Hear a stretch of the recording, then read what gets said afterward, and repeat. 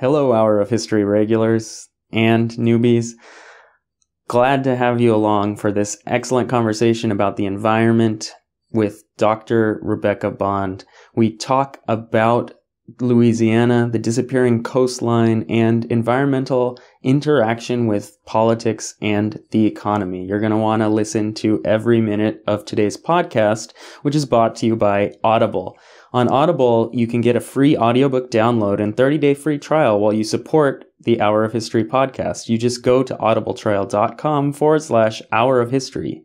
There you'll find over 180,000 titles to choose from, and you can download a nice audiobook for your iPhone, Android, Kindle, or MP3 player. That's at audibletrial.com/Hour of History.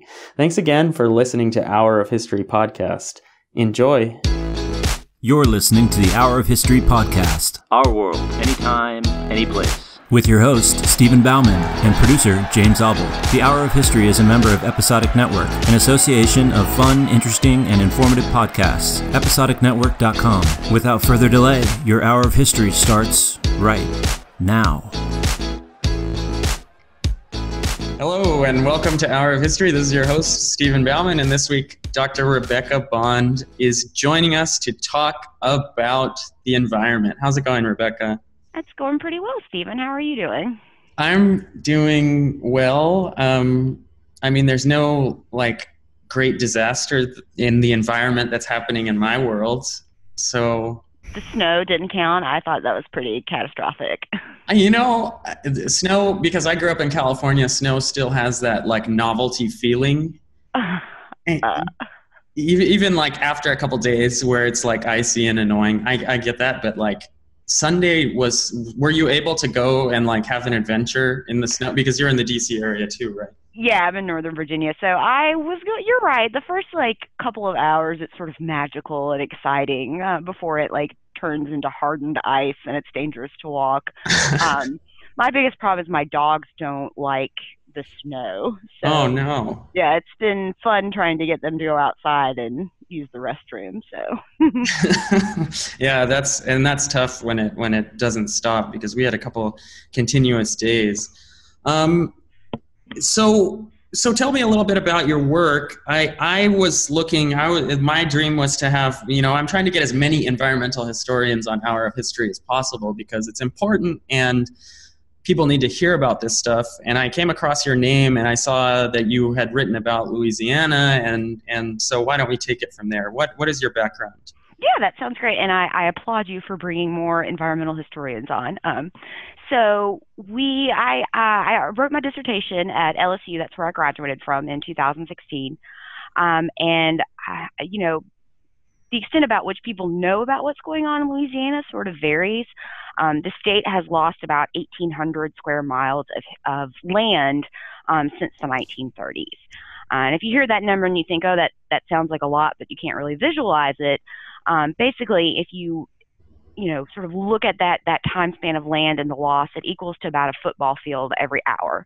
So the state is losing lots of land, it's losing lots of its wetlands, and that is creating all kinds of problems in Louisiana and really for the nation.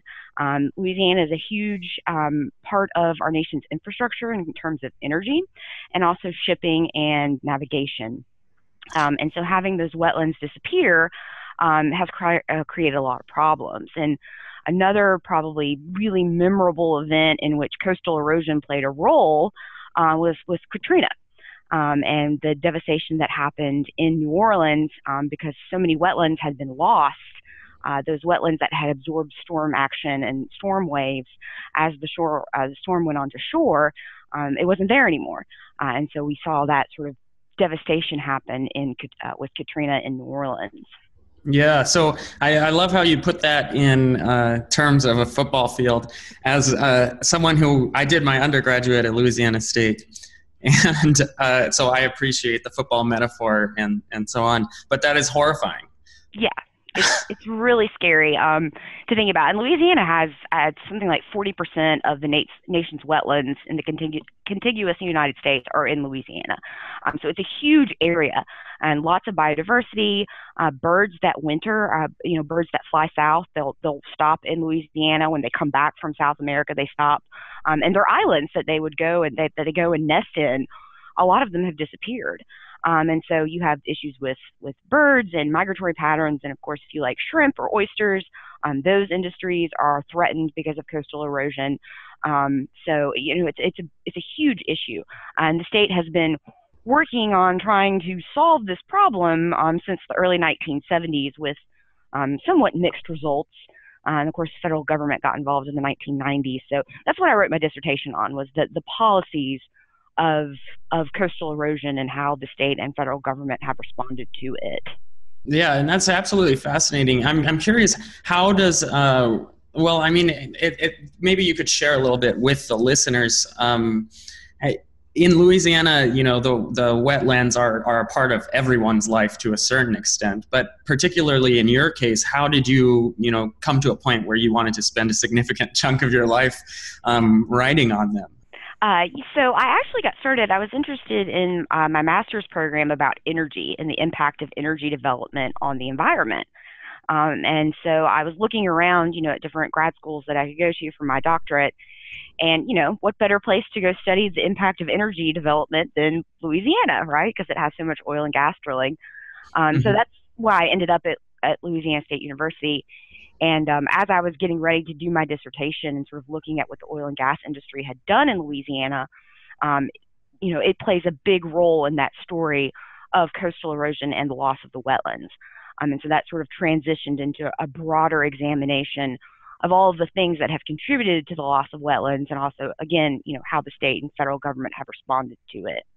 Mm-hmm. So this is a story that's, it's deeply political and at the same time deeply economic and human to a relatable level for almost everyone.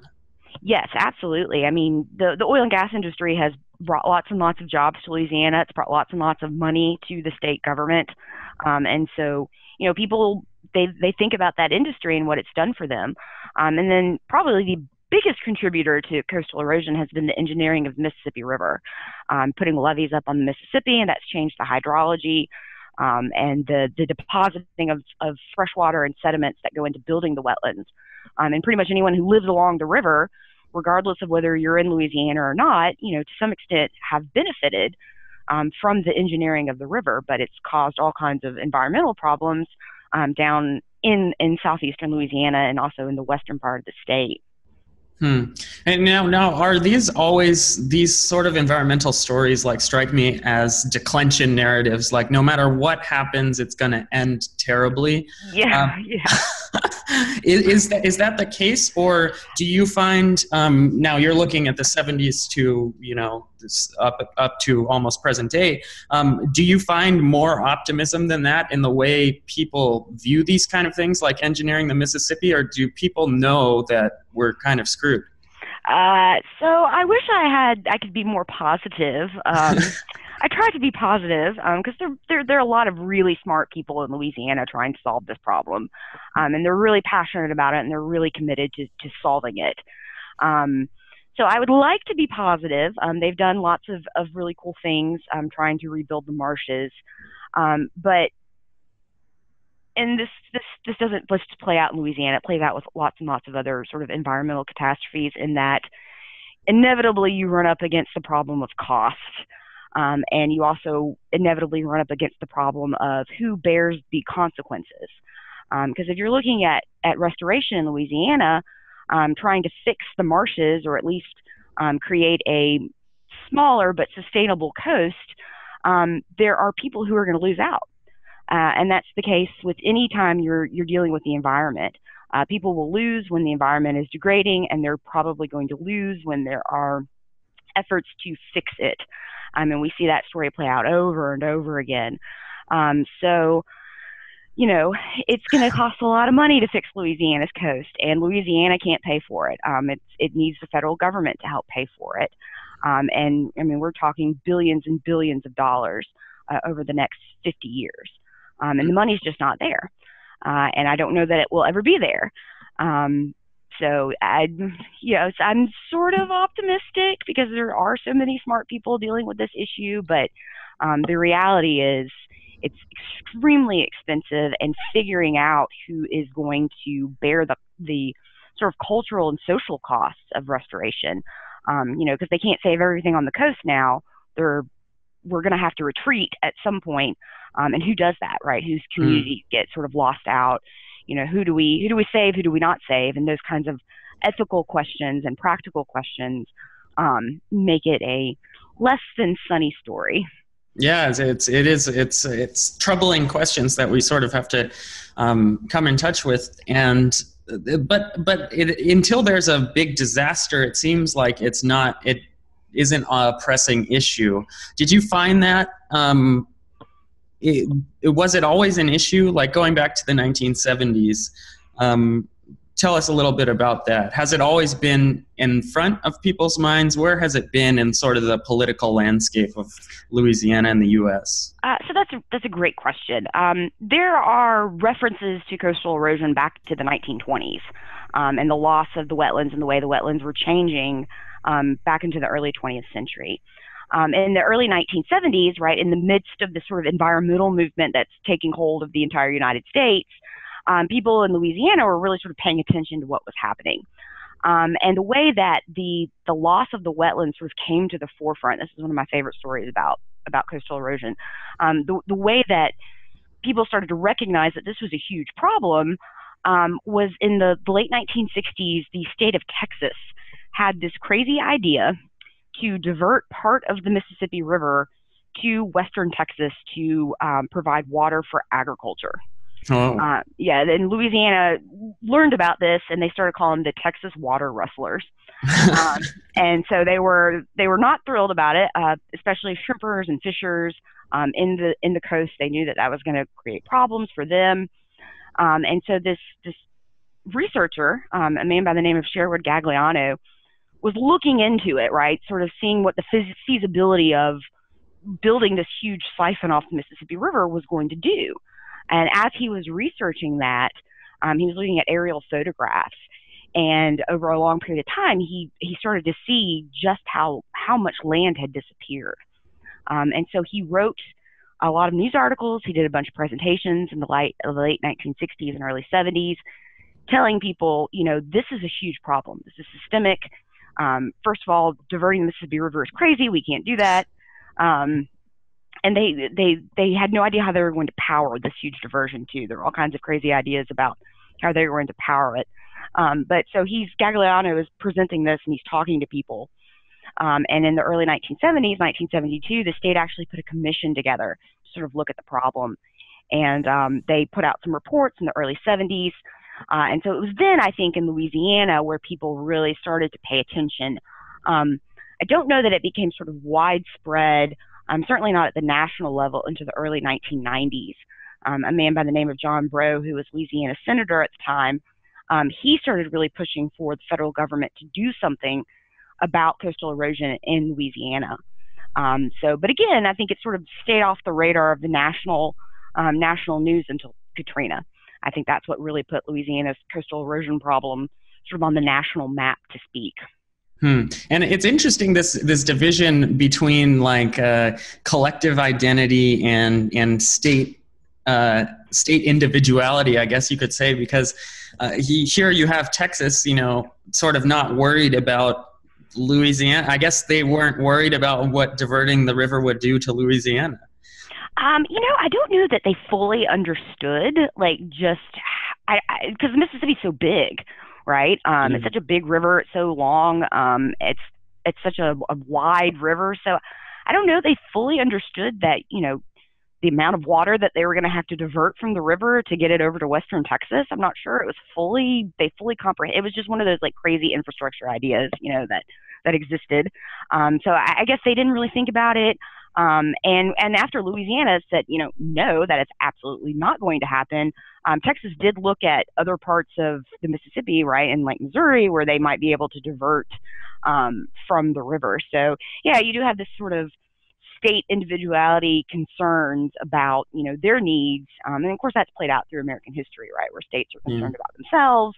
And that doesn't work in the environment, right? Because rivers don't care about state boundaries, and, the air doesn't care about state boundaries. So, but yeah, that's a great point, great observation. And it seems like that sort of thing hasn't really gone away, though. I remember shortly after Katrina, like, not to get too far jumping around chronologically, but after Katrina, people sort of talking about, like, well, let's just move New Orleans. Yes. Abandon New Orleans and start somewhere else. Yeah, I mean, that's like, it's the same sort of idea, I guess. Like, we're gonna just find a better place or change things, because haven't there been talks about like moving the Mississippi so it doesn't empty out through South Louisiana in the same spots? Yeah, so the Mississippi geologically, it switches tracks about every 1,000 years. So that's what makes the wetlands. That's what's made the wetlands. If you look at the map of Louisiana, which is a lie now at this point, but it has all these sort of like beautiful tendrils of land going out into the Gulf of Mexico. That's been made by the Mississippi River sort of jumping channels. So speaking of crazy engineering projects, in the 1950s and 1960s, there were concerns that the Mississippi was getting ready to jump channels eventually into the Atchafalaya, because water always sort of seeks the easiest route, down. And so more and more of the river had started to diverting into the Atchafalaya. And so in the 1960s, the Army Corps of Engineers built this huge structure just north of Baton Rouge called the Old River Control Structure.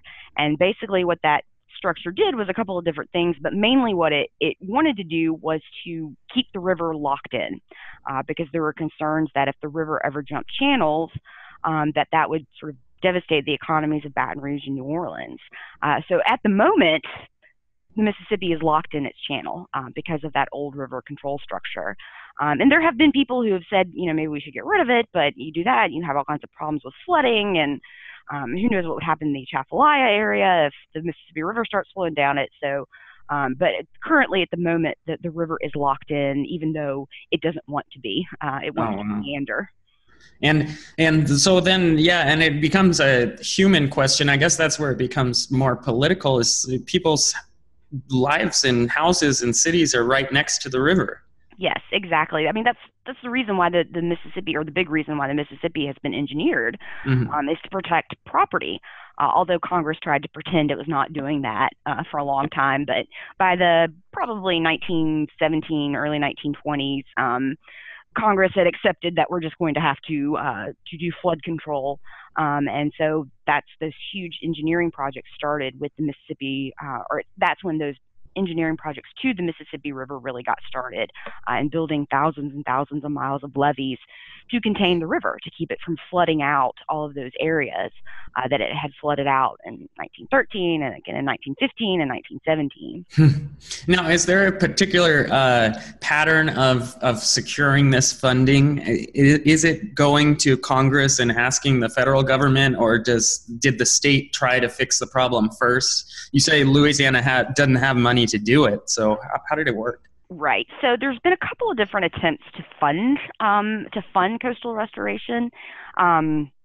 There was a trust fund that was set up in the late 1980s that the state uses to help pay for coastal restoration projects. And then in the early 1990s, Senator Breaux, who I mentioned earlier, he got some federal money that comes into the state.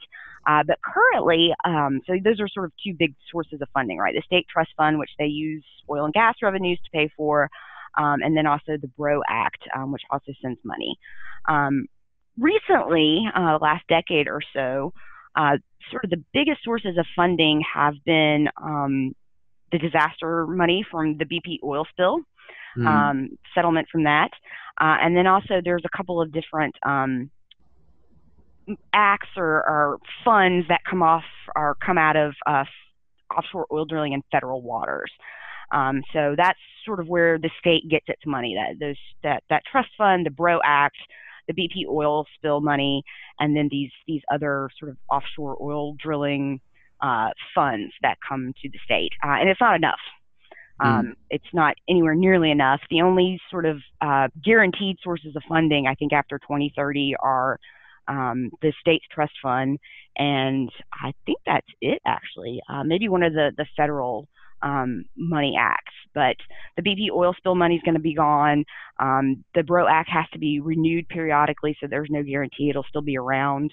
And it's it's a lot of money that comes out of the BRO Act, but it's also sort of a drop in the bucket compared to what Louisiana actually needs.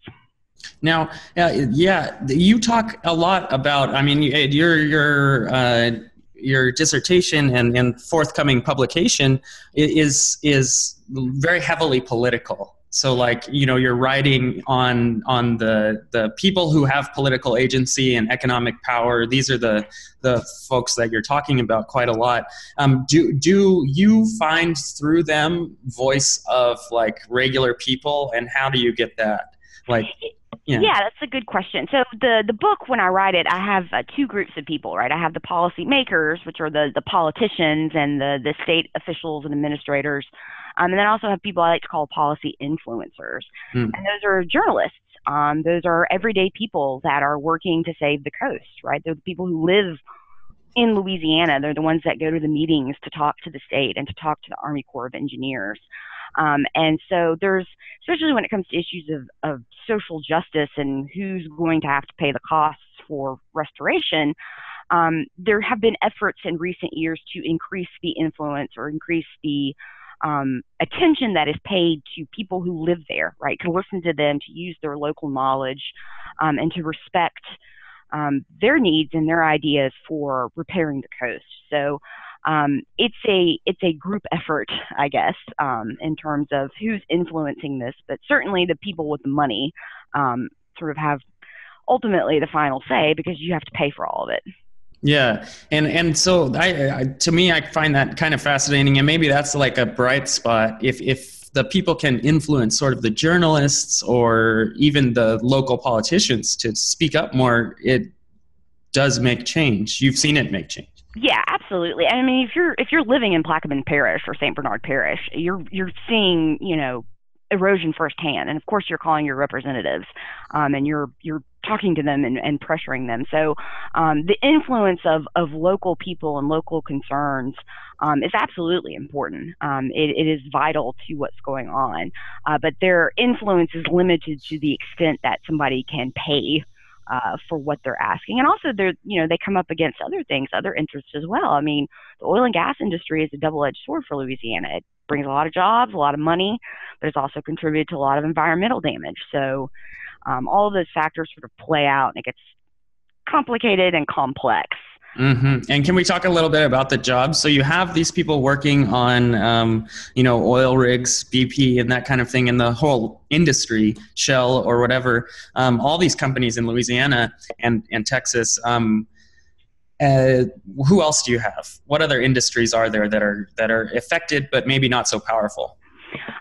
So the shrimper industry and the oyster fishers and the whole fishing industry, it's a pretty powerful or significant chunk of change in Louisiana. Louisiana provides a lot of fish, a lot of commercial landings for the entire country.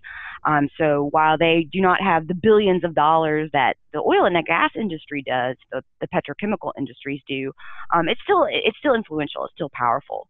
And then you have recreation, right? People like to go down to Louisiana. It's the sportsman's paradise. It's beautiful. It's a beautiful place to be. So those industries are affected as well. But the big ones you have, and oil and gas is not nearly as powerful as it was in the 60s and 70s, but it's still a big influence. And so are the petrochemical industries that exist between Baton Rouge and New Orleans. So they're there. You've got the recreation, you've got the fishers. Of course, then, the hospitality industry in New Orleans, that's another powerful interest that you're dealing with in Louisiana. So lots of different people are down there, and they all use the coast differently, and sometimes those uses conflict with one another. Hey there, Hour of History podcast listeners. Have you seen our website, hourofhistory.com? It has some excellent content that has aged very well. discussions about places such as Syria, North Korea, and the United States, still relevant today, even though the podcast was recorded nearly a year ago. Check out hourofhistory.com and scroll for a bit. Stay for a while, and you won't regret it. On Hour of History, it's our world, anytime, any place. And yeah, and Louisiana is certainly, it's always sort of had a national reputation as a kind of unique, whether, it's law and the Napoleonic Code or just the feel of New Orleans, it has had a sort of intrigue to the rest of the United States. Can you talk a little bit about regulation, maybe for one of these different groups? How has the state tried to regulate the use of these wetlands? Okay, yeah, that's a great question. So there are a couple of different ways that the state goes. Actually, there are lots of different ways that the state goes about trying to regulate the use of regulation or regulate the use of the coast. And it's evolved over time. In the 1970s, sort of in line what was going on with the rest of the nation, Louisiana was really looking at conservation methods, right? That idea that you can use natural resources, they can fulfill lots of different functions. You just have to be smart about how you use it, right? You have to conserve it so that the resource sticks around long enough for people in the future. And so whatever regulations were put into place were meant to do that, right? To sort of allow the oil and gas industry, to allow the shrimpers, to allow shipping and navigation to continue to use the coast. But they had to be careful about how they were doing it. And one of the ways that the state and also eventually the federal government went about doing that is they introduced something called coastal use permits. You have to get a permit from the state and also a permit from the Army Corps of Engineers if you want to do anything that might affect the wetlands. And basically that's just, if you're a company, you go in, or if you're a private landowner, you want to do something that might impact the wetlands, you have to fill out paperwork and go through these agencies, and they have to then approve the use or approve whatever it is you're going to do. That helped some in terms of reducing losses. The oil bust in the 1980s probably had more of an impact than the coastal use permits did. But those are still around. Section 404 of the Clean Water Act, you still have to receive approval from the Army Corps of Engineers. You still have to get approval from the state. That is one way that the state goes about trying to control what people do on the coast. Another way that the state and the federal government have approached trying to protect the coast has just been preservation, setting aside swaths of land that can't be developed. There's this really great national wildlife refuge near New Orleans called Bayou Sauvage. And it's this huge, it's like 20,000 acres or something of protected land. And you can't develop in there, you can't do anything in there except go and enjoy nature. So that's another way that the state and the federal government have tried to protect or conserve land. And then probably the other third one is restoring the coast, right? Just building wetlands or shoring up wetlands that are in danger of sinking. So that's probably another way that the state has gone about trying to address the issue or trying to control what's happening. And first I want to ask about shoring up the coast, and then we'll get back to this preservation and conservation. But so that's possible. You can rebuild wetland. Yeah, so it depends. I mean, there are some areas in the coast that are repairing them or restoring them. It would be it would be cost prohibitive. It would just cost too much money.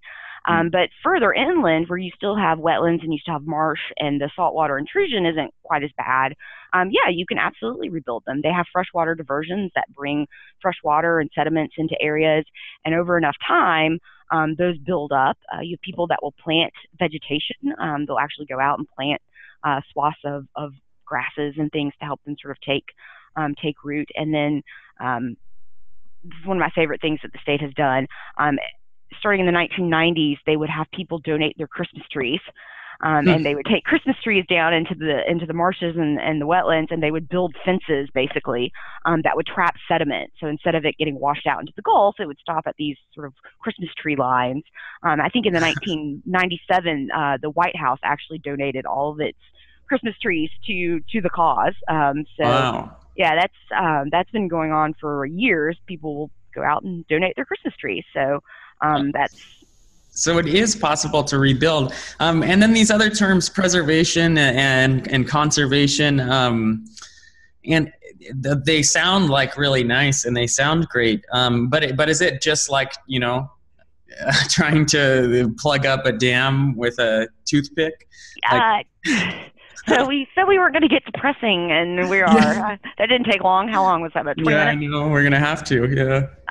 The approaches of conservation and preservation. Those are different approaches that people have taken to handling the environment in the United States, really since the late 19th century. And so conservation, the idea is that you still use the land, you just use it smartly in a way that, the most good for the most people for the longest period of time. Preservation is setting it aside, right, so that people can't use it at all, and it remains as it was, or theoretically as it was, pristine nature. And so, there's been conservation was really sort of what won out in the United States from the early 20th century until after the end of World War II.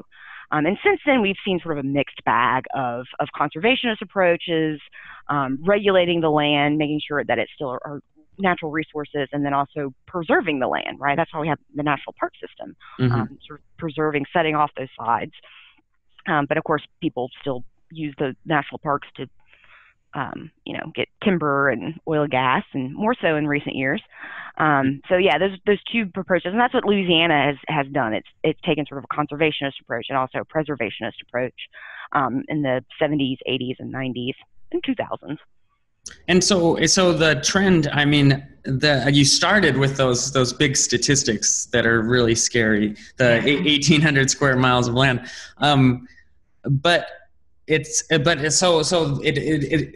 do we need a more radical plan? If you were living in New Orleans right now, would you be worried enough to want to be like radically changing government or something?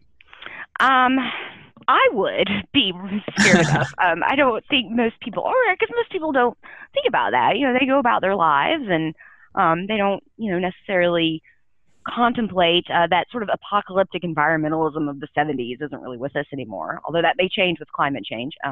But, people go about their lives. And so, we have a tendency to get complacent. And like you mentioned earlier, things a lot of times don't change until there's some sort of big disaster. So, we'll see. We'll see what happens the next big storm that comes and knocks down New Orleans, because it'll happen eventually. I don't know. I mean, the radical environmental approach has not really ever been something. I think probably one of the most radical pieces of environmental legislation that our country has ever passed was the Endangered Species Act. And since then, we've been pretty conservative about the environment, because you run into all those issues of the economy and private land use, and it gets sort of complicated, and we might need a radical approach in Louisiana, but I don't know that it'll happen until something really awful occurs. Yeah, and it sounds like these wake-up calls, like these huge disasters like Katrina, do kind of serve to at least temporarily make people throw around like radical ideas. Can you talk a little bit about how those have changed policy or economics? Maybe we can start with Katrina. Yeah, that's a great question. In my dissertation, and then also in the book that I'm working on, I make the argument that Katrina is the catalyst for really changing the way the state and the federal government deal with coastal erosion in Louisiana, because it was such a devastating event. And what happened prior to Katrina, the state had made some efforts, but the policymaking had been really piecemeal. There wasn't a single vision for the coast. You had all these different agencies that are involved in the coast and regulating the coast. Sometimes they're working together, sometimes they're not. And then you add the federal government into that. So it was sort of a mess. And, people down there, right, journalists and researchers, were saying we really need to have a unified vision for the coast, In fact, there was a report put out in 1998 talking about, Coast 2050, right? Let's get this unified vision for the coast. But in terms of actually implementing more unified policy, having a single agency to oversee all activities on the coast, that didn't happen until after Katrina. In 2005, the state passed a new law that created the Coastal Protection and Restoration Authority, and now they are the guys that are in charge, the men and women in charge of overseeing the coast. And so they serve as sort of a point persons for overseeing the coast. So that was a huge change in terms of how the state was going to go about managing the coast. And then also after Katrina, this idea of preserving the coast, preserving the wetlands, for its economic value, for its sort of recreational value, got linked very strongly with the idea of defense, right, of coastal defense and protecting against things like storm surge. So, this sustainable coast, it's not just good for the economy, it's also good, for protecting lives, right? The wetlands save lives, or they help mitigate storms so they're not as devastating. Yeah. And the storm is then, a huge issue, and storms continue to hit, especially basically any place in the Caribbean, all over the world. But not only nature causes these catastrophes, but also humans. And so the BP oil spill was another kind of moment. How did that change policy? So that's a great question. Yeah, Ted Steinberg, he wrote Acts of God. He makes that argument that, and not just him, lots of other historians make that argument that there is no such thing as a natural disaster. There are environmental events, and then the disaster comes in when that environmental event, like a hurricane, comes in contact with human society, and human society is usually the one that makes it bad. The way we go about building things and where we decide to live. So the BP oil spill, we're getting a little bit out of my my research stops pretty much in 2007, but the BP oil spill, of course, probably the biggest impact that it had in terms of coastal restoration was that it brought in a lot of money, a lot of fines, Clean Water Act fines, other fines that were levied on BP. That's where a huge, significant chunk of funding is coming in. In terms of offshore oil drilling, the Obama administration tried to sort of they implemented a moratorium for a while. There was some talk about making offshore oil drilling more stringent, introducing new regulations, but that has somewhat fallen by the wayside in recent years. The current administration is much more friendly towards offshore oil drilling than the Obama administration was, and they were pretty friendly too. So, right. I don't imagine, as long as there's the demand with the consumers and all these people with the jobs, I can't really imagine it changing.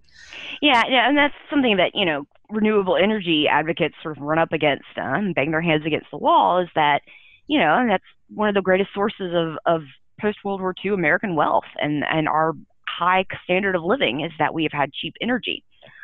We have access to cheap oil, cheap natural gas. It has allowed us to build cities like Los Angeles where you can drive everywhere, and it helps us make stuff. I mean, we have a really good quality of life in the United States because of our access to cheap energy. And so overcoming that is difficult because, people, and I'm guilty of this too. We like convenience. Yeah. I feel bad every time I order something from Amazon, they ship me 5 different boxes, But we can't stop ourselves, can we? It's very difficult. And you also run into issues of scale, right? I mean, if you get 10,000 people who don't, necessarily order 5 boxes from Amazon, that's great. But, the sort of changes that we need to actually combat climate change, or even something like coastal erosion with Louisiana, you really need the government to come in. Because as humans, we tend to do what's easy, we tend to do what's convenient, and so we almost sort of need someone to tell us no, you can't do that. Right, but it's kind of that's where the trouble is, because the government is composed of us.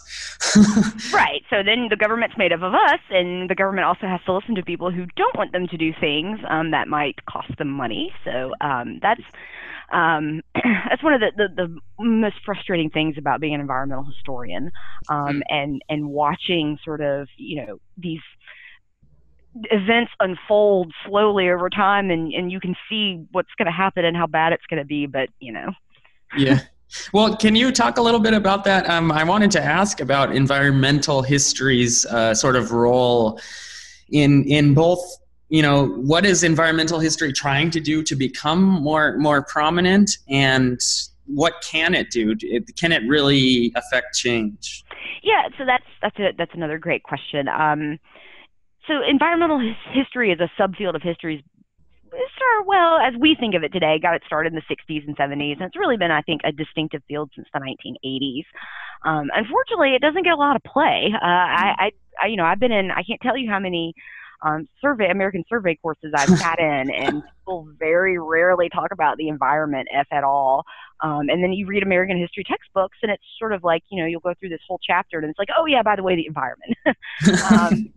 So I think, people, I don't know. I don't know why people are more interested in it. Maybe because we don't talk about it, in a way that is compelling. I'm not sure. But yeah, it's, I think, I'm interested to see what happens over the next decade or so, especially as climate change really begins to affect people's lives, and affects their jobs and the economy. I'm interested to see what happens as we sort of confront those, big storms that, are weird now, but they become more and more commonplace. Do people turn to history to sort of see how things have been handled in the past? And as far as environmental historians go, we should talk more to our colleagues about teaching it in general survey classes. Yeah. I don't think I've ever encountered a general environmental history. Like, it's always been sort of put into the scope of geography or something, like it'll never just be just an environmental history. It'll be like, I don't know, it becomes more and more niche. Yeah, which is unfortunate, because there are universities that do offer environmental history courses. But I think it should be, and I might be biased here, but I think it should be a general survey course, just like American history or Western civilization or world history. It should be available for people to take, so that they can learn, because this is, a really important part of our world, especially, again, as we confront climate change. Well, is this sort of a symptom of the split between the sciences and the liberal arts? How much, I find a lot of the environmental warnings are coming from like geography department. Yes. Yeah, so there's a historian or a historical geographer. I hope I got his specialization right, if he ever hears this. His name's Craig Colton. He's a geographer, but he does a lot of history, and he talks about that sort of thing. About he's written lots of great books about New Orleans, and talks about the environment and geography, and sort of melds that together. But yeah, absolutely. I mean, you cannot really do good environmental history without at least at some point running into the natural sciences. When I started out my dissertation, I had no idea what the amount of information I would read about hydrology was. Hydrology and geology, and looking at how the wetlands or Louisiana's wetlands were formed versus the Everglades. So I mean, if you're in environmental history and you're really doing just about anything, you're going to run into the natural sciences. So we like to pride ourselves on being sort of a bridge between the liberal arts and the sciences, because we have to sort of draw on both of those things to do good history. Mm-hmm. And it seems like anytime you're in a bridge building situation, those are some of the most difficult spots to be in. So that might be one of the issues with environmental history. Yeah, because if you're doing an environmental history class, I mean, you're going to have to talk about science, right? I mean, pretty much anything. If you're going to talk about the natural environment and how it works, and you talk about chemicals, you talk about urbanization, you talk about disease, at some point you have to draw on the science, right? So people can really understand what's happening, especially if you're getting into policy, right? And what policies are intended to do versus what they actually do. Which is kind of interesting, because it seems like the people who are at the forefront of these things there's such a wide range, but I'm not sure I see a uniform approach. So like after Katrina, a lot of scientists were writing in and saying, either we should fix the levees this way or blah, blah, blah. And it seems like a different approach. Is there a uniform front, or do you find in your study of how policy is formed that it's just been like different voices coming at different angles? So there's always lots of different. There are lots of different voices about what policy should emphasize, and how to go about fixing the problem. Do you focus on like marsh building? Do you focus on the freshwater diversions? Do you focus on just regulation, just not trying to really do anything? What has sort of won out in the last probably maybe 5-10 years is learning to work with the natural systems that already exist on the coast. Instead of trying to engineer them and control them, work with them. Things like freshwater diversions mimic natural processes that take place in the delta. So I think in that case, what eventually wins out, one is always a matter of cost, how feasible it is to pay for something, but also science. The very smart people in Louisiana have gotten a lot better, especially with computer modeling, at being able to sort of better predict what might happen, and so that helps. Being able to use these computer models and sort of play things out over 10, 20, 30, 50 years, so that helps. So the science improving, I think, influences what's getting decided. And the scientists and historians. I can't really speak for scientists, but historians, and especially like the way I approach history is from a global sort of perspective. Now, Louisiana, the coastline looks a lot like Bengal in India. It looks like Amsterdam or the Netherlands, these low-lying areas that face a lot of similar problems. Did you find much international interaction, or did most Louisianians stick to Louisiana? No, yeah, that's a great question. There's actually been a lot of exchange between the Netherlands and Louisiana. I think at least several times professors from Louisiana State University have gone to the Netherlands to see what they do and to see how they influence. And I think people from the Netherlands, experts from the Netherlands, have come over to help. But yeah, there is definitely an exchange between Louisiana and the Netherlands and what's going on, because you're right, their situations are pretty similar in terms of what to do and how to handle areas that flood. And the cost issue, though, for Louisiana and the Netherlands, that makes sense. But you look at places like Bengal and Southeast Asia, and it kind of seems like, and they have much bigger population centers very close to the coast as well. It seems like Louisiana could become a kind of global leader if they start to figure things out. Yeah, I make that argument, and I've made that argument in a couple of papers I've written and a couple of blog articles I've done too, that the problems that New Orleans is facing and other sort of low-lying populations in southern Louisiana, that story is going to play out over and over again across the world, especially in the next 15 years as sea levels rise, or 50 years as sea levels rise. And if Louisiana can sort of, really start to figure out how to handle that, how to handle sustainability and resilience, then that knowledge can then be disseminated, to other areas that are facing those same sort of problems.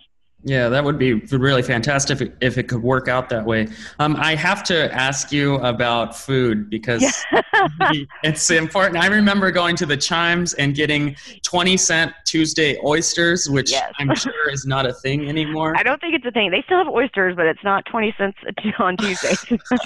And just take them by the plate after plate. And then, this is pre-oil spill and everything, so the times were good and we lived recklessly. But sounds like New Orleans and Louisiana. Exactly, Louisiana in a nutshell. Is there a sustainability issue with the way we consume food? Louisiana provides most of the seafood for the United States, right? Yeah, it provides a lot. That's an issue. That's one of the things that oyster fishers have faced, particularly with dealing with coastal restoration, and then also the Deepwater oil spill, and how those two things have affected supplies. As far as sustainability goes, that's an open question, because as the Gulf of Mexico creeps further and further inland, all of these sort of freshwater or brackish areas where these things that we like to eat live, their habitats become disrupted and then eventually are sort of made uninhabitable. So I don't know that it's a problem in the immediate future. You can probably still enjoy your oysters for a little bit to come. But eventually over the long run, the oyster industry has steadily been moving inland since, I think, at least the 50s, because, the water, oysters require a very specific salinity regime. And so as the Gulf of Mexico, as you get that saltwater intrusion coming in, it changes where they live, and they can't move, they can't migrate because they're sessile. I think in the future, issues of food sustainability may become another problem to deal with. Another issue of, and so they're moving. Well, that's kind of what happens, right? Everything start to move to where it is more hospitable, but humans seem to be particularly bad at that. Yeah. So some places. So there's a geographer by the name of Scott Hermeling. I just co-authored a chapter with him and another one of his colleagues. He did this really great study about looking at migration on the coast, and he looked at post offices, and he's been able to track inland migration from the coast over the last, I think, several decades by looking at post offices that closed.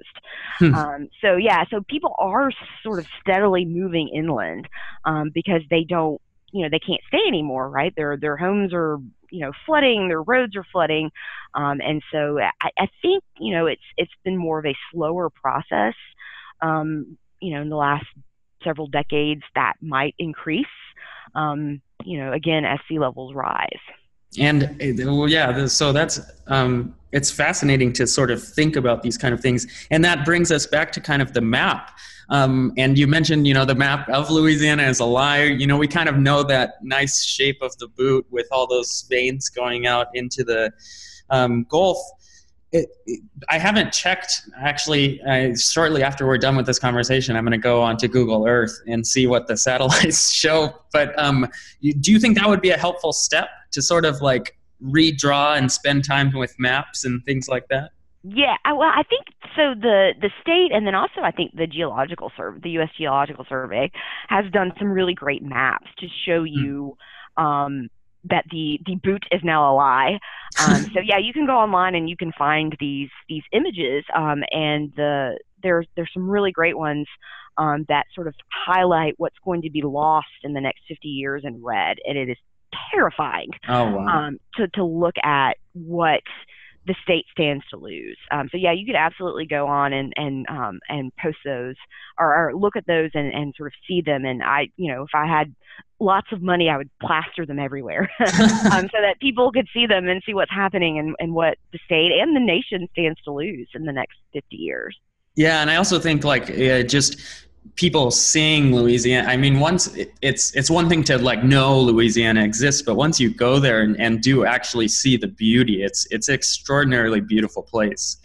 It is. I was in Baton Rouge for 10 years working on my PhD, and then after graduation, I absolutely love Louisiana. And Louisiana is not just New Orleans, friends. There are lots of great things in the northern part of the state as well, including Property Point. So it's a wonderful state, and it's absolutely beautiful. And if you ever get the chance to go, you should absolutely go. You should absolutely eat. Some of the best food in the nation is in Louisiana. Yeah, this is actually a nice segue as the hour draws near. Always goes by so fast. But we finished the episode with suggestions. But before we get to suggestions, do you have anything else that you wanted to say before we sort of get to the last stages of the podcast? Is there anything that we didn't come across that you thought you should mention? No, I think you did a great job covering everything. All right, thanks. Job well done. So something just talking sort of more broadly about environmental history and getting it out to people and having people sort of absorb it more into their lives. There's this really fantastic blog that has been started recently. It's called Environmental History Now. It's run by a doctoral candidate out of Boston University. Her name, and I'm so sorry if I mispronounced this, Elizabeth. It's Elizabeth Hamitaman. I think that's right. All right. But she has a fantastic blog. Yeah, it's a really great blog, and I'm so sorry if I got your name wrong, Elizabeth. But it's a really great blog. You can Google it. It's Environmental History Now. They're on Twitter as well, so definitely check that out. Get more environmental history into your life.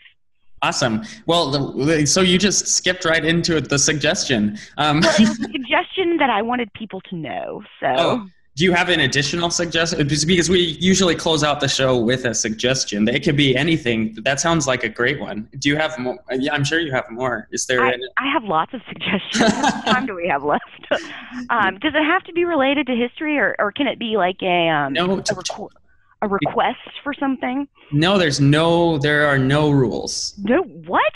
No rules to the podcast. We once had a banana and avocado shake. I don't know what to do with this anarchy. So I thought about this recently when I was going into the gym. I need someone, whoever you are out there listening, if you have an interest in environmental history and also building apps for mobile phones, I need an app that plays a theme song every time I walk into a different room.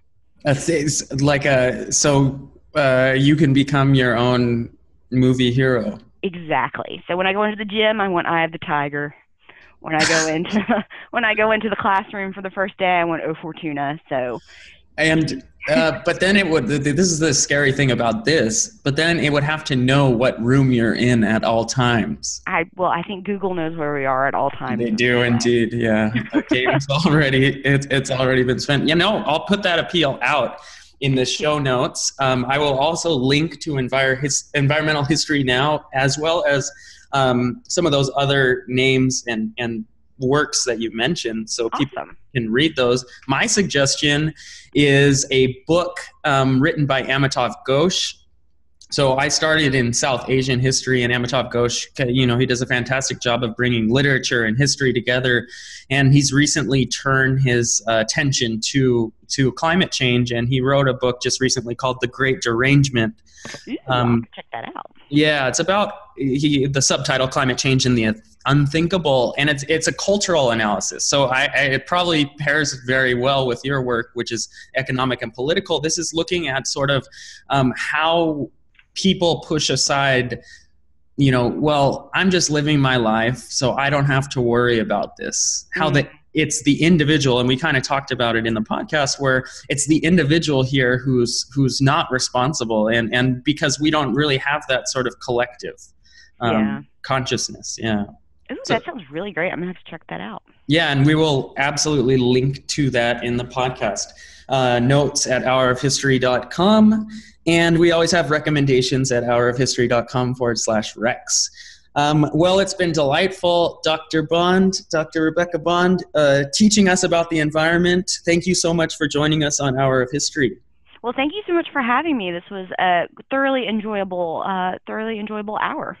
Thank you very much. On Hour of History, it's our world, anytime, any place. See ya.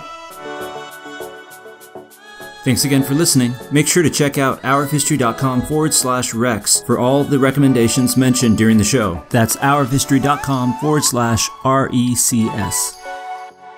And if you still haven't gotten your fill of the Hour of History, be sure to head over to our blog at hourofhistory.com/blog, where you'll find topics that were covered in the podcast as well as others. And that concludes this week's episode. We thank you again for listening, and we hope to have you back here next week at the Hour of History podcast.